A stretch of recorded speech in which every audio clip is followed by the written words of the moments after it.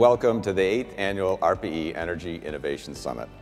I am ecstatic you joined us as we view the technology shaping America's energy future and explore the road ahead.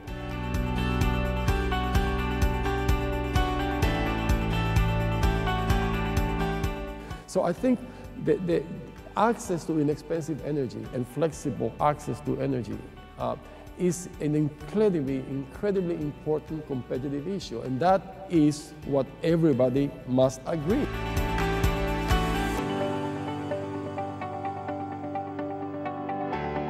We're looking for ways to magnify the work that we can do on our own, and venues like this and organizations like this give us an opportunity to do that. We're also active in our universities as they look for ways that they can study technologies and approaches that can be helpful to our industry.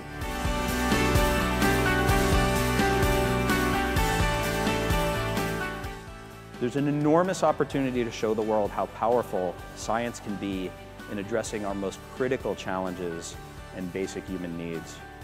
And I think this audience today is proof of that opportunity and that potential. I'm so inspired by the work everyone here is doing, and I'm very, very excited to work together on this mission.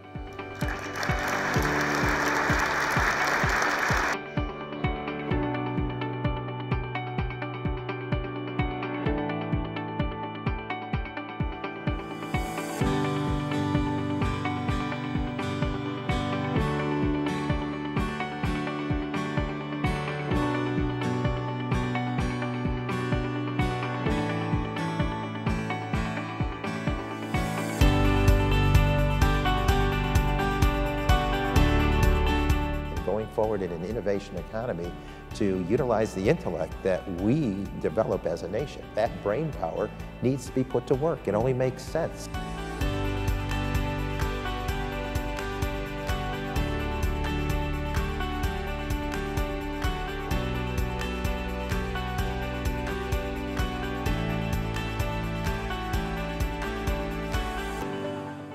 At the end of the day, if you don't take a risk, you don't get the reward.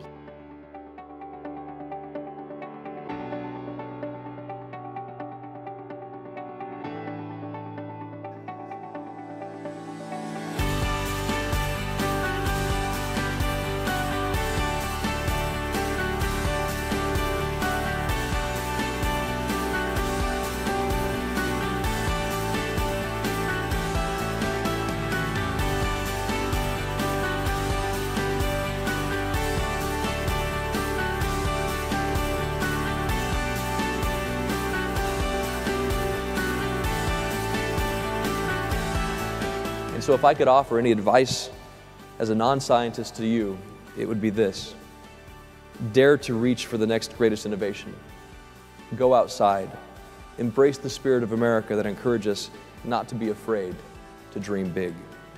And as we begin this new Congress, and as we begin this new administration, our country, and indeed our world, is relying on all of you to dream big, to do big things.